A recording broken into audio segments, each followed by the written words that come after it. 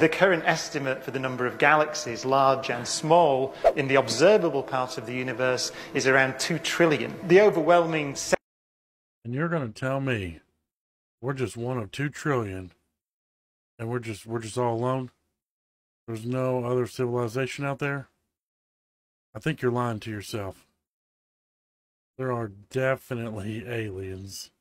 That I certainly get from looking at visualizations like this is that the universe is big, and it seems to increase every few years when more data comes in. I love this. But if you think about sky. even the observable piece of the universe containing 2 trillion so galaxies, I think the ambition of cosmology becomes clear, the ambition to understand where all that came from, how those structures emerged in the universe. What are we to make of our position? I think cosmology is a philosophically challenging science because it challenges us to think about our place in the universe. One thing we can say is, notwithstanding the size and scale of the universe, the Earth currently is a special place, albeit physically insignificant, because it's the only place we know of in the universe that supports life.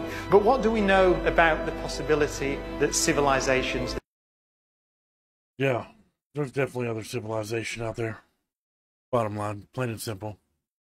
I mean, I literally take pictures of galaxies all the time. I know there's people out there.